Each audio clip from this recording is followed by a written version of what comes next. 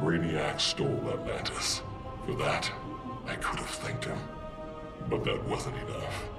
Arthur Curry's kingdom had to be wiped from history. Forgotten. Lost. As it should be. I found just the place, guarded by Earth's most savage builders. Once upon a time, Arthur Curry killed my father. Now that I've killed his kingdom, all that remains is to kill the king himself. Only then will I consider my father's murder avenged. Only then will I rest. And what of Aquaman? Does he come forward to avenge his own people? No. He hides behind an alien and an Amazon. Let him. It won't save him.